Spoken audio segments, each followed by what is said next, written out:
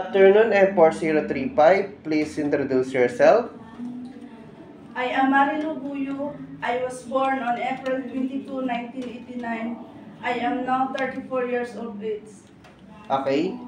Single or married? I am happy married with 3 kids. Age of your 3 kids?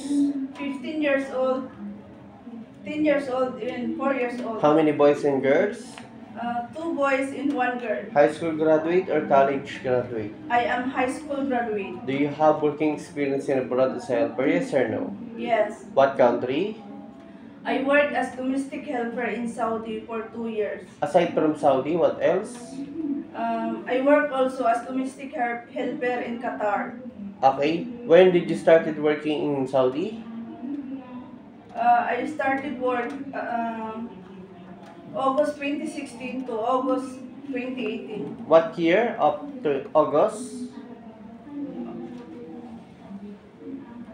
What year did you started working?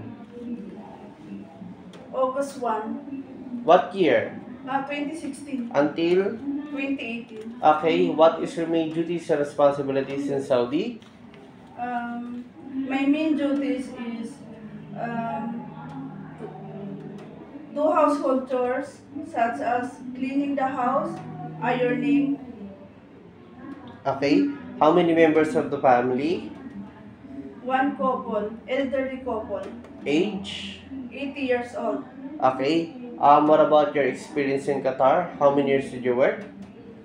I work as domestic helper in Qatar for 1 year and 6 months. When did you started working?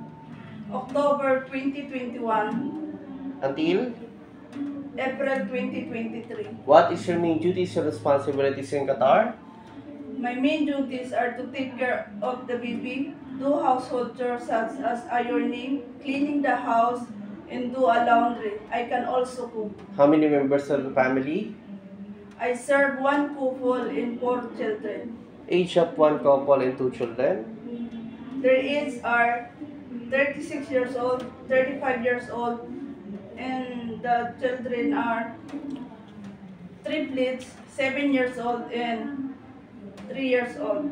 Okay, what is the reason why you did not finish your contract?